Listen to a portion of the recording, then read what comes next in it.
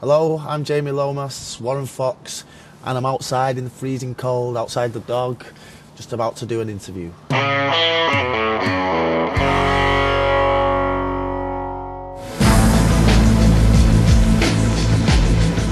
Well, he's been receiving text messages on his phone, and the murder weapon that he used to kill Dale is in the loft, and basically he's come back to get that. He's only meant to come back briefly, but he just kind of gets stuck there, and and ends up causing trouble again. So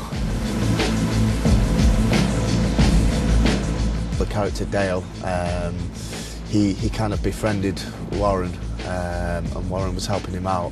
When the mirror hit Warren, the floor collapsed, and Warren ends up in the cellar. And he'd been helping this Dale out, and Dale had sneaked in the cellar and was because he's a homeless guy, and he helps Warren escape. And basically Warren realises that everybody thinks that he's in there, and this is a way of faking his own death. So he kind of takes Dale and sticks him in Warren's place, because everyone just presumes Warren's the only person in there.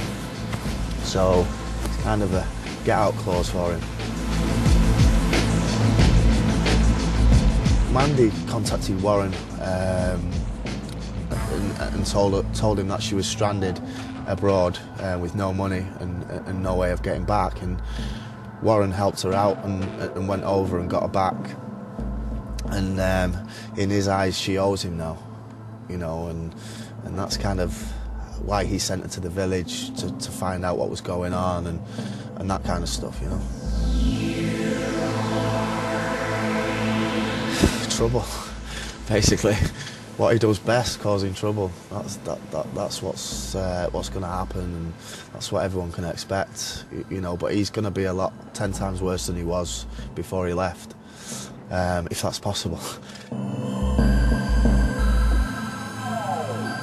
As far as I was concerned, Warren was gone. He was dead. But then when they told me the storyline and how he got out, and it was just kind of too good to turn down, So I was really excited about it and couldn't wait to get it started. So, yeah. It's weird. I'm just back with kind of a new cast, really.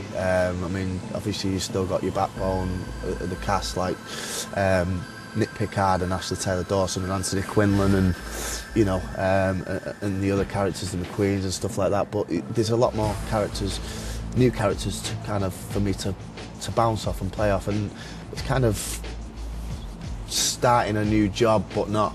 if that sounds, I don't know.